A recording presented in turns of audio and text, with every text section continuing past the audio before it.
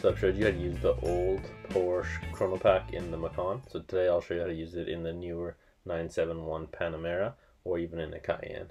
If you like this video, I got plenty more. Just look in our information underneath the video. Okay, so using the chrono pack in a Panamera 971. This is the Sport Turismo. So we're gonna just click on car.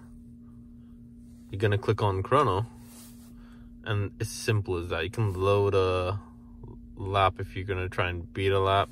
But if you just want to start it, you just press this button, and once you start it, it's gonna start recording, and it's up in there, the chrono pack. It's also in right there. You can see laps, and you can see I can do a lap there, a stop, intermittent times. It'll tell me the fastest lap on this current route.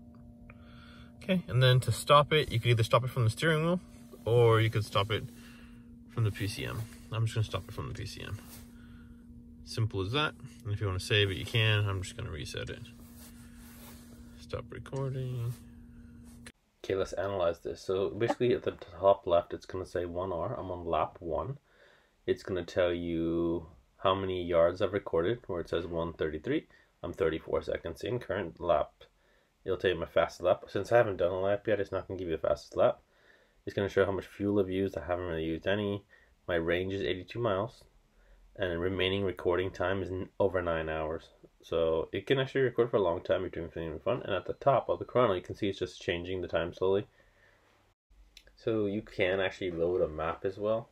So if you take it to a track, you'll know where the turns are and stuff. That does help. Honestly, on the road, it's a little bit of a gimmick, but it's fun. Please subscribe and like our videos. On Mondays, we're going to try and do a dog video. On Tuesdays, we do a food video. On Wednesdays, we do either a car or a travel video. Thursdays, we do a workout video. Thanks for watching and see you next time.